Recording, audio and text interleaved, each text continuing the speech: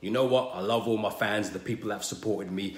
But when you see me out on the street, let's keep things to a minimum. A lot of dudes are coming up to me on the street, asking me for a selfie, doing a lot of touching, putting their arm around me, face next to my face, breathing on my cheek and shit. I can feel your breath on my lip. There's no need to be that close. Let's keep things at arm's distance. No touching here, man. Unless you've got a big bond and big mum here, there's no need for this shit. And then they ask me for their number. Give me your There's no number. This is where the relationship... What are you going to do? What, you want me to phone you up in the middle of the night, start heavy breathing down the phone? And don't be walking up to me saying, tell me a joke. There's what you pull up a curb. Take a seat on the concrete. Let me do half an hour. Sometimes people want me to take a picture with their babies. A guy came up to me in Brent Cross the other day. Here, take my baby. Here, go to him.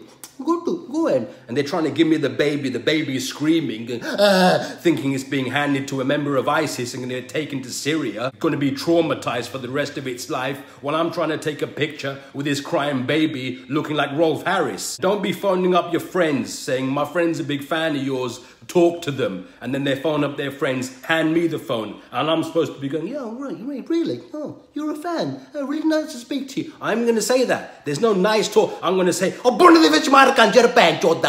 the phone in my land and chuck it up and choda.